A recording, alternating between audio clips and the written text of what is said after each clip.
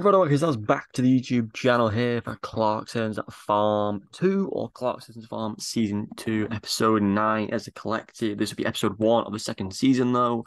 Subscribe and like as always if you are new as well. Do go check out the previous reviews of Clarkson's Farm. What a blast of a show. What an incredible, enjoyable, easy experience it is, and you'll learn a lot as you're going along as well if you're a fan of Jeremy Clarkson or if you're a fan of farming in general. Let me know down below in the comments your thoughts on the second season. And if you don't enjoy it, then you don't enjoy it. It's going to be as simple as that.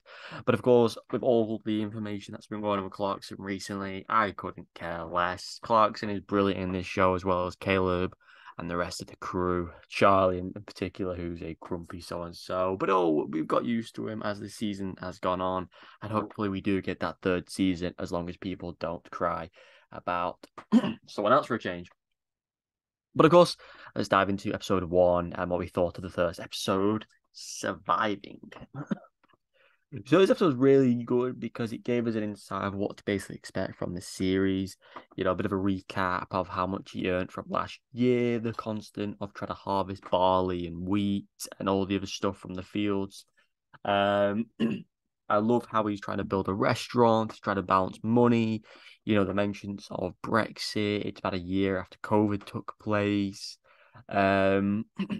There's just a lot to enjoy about the series. You know, we're talking about his past mistakes with the sheep, trying to bring cows in, the cost of cows, £100,000 to £250,000 for a restaurant, for which you'll kill the cows, obviously after breeding and stuff, making new cows from the calves. And it sounds like a promising series, and it's just truly amazing to watch this show to see how tough it is to run a farm, you know, with the weather constantly changing in the UK and the constants of trying to get things to certain temperatures and things growing in places where they can't get rid of, you know, those strikes with trucks. It was a really as always, an insightful episode. Clarkson and Caleb have a brilliant relationship. I love Clarkson. He's just so brilliant. I never grew up with him on Top Gear or on the Grand Tour, but I've always followed his work. He was on Millionaire, obviously currently still on Millionaire. Obviously, when I heard about Clarkson's farm and being in agriculture and gardening and being a groundsman and all that sort of stuff, I was like, I'm intrigued by this. It fascinates me. So I always obviously checked it out. Season 1 was a blast, and going into season 2, we've got that level of, you know, how much of it they've grown, like the size of the shop, the car park they've built, the amount of people that come and visit him, how they try to expand and make farming as they're trying to tell people how hard garden, I keep saying gardening, how hard farming is.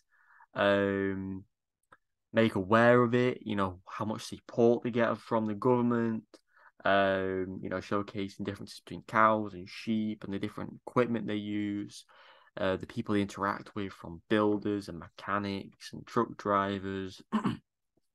Charlie, who's obviously a big help to Clarkson, and the best bit, so in Gerald, when he's on the radio towards the end, and he's can't understand a word he's saying because he speaks that fast.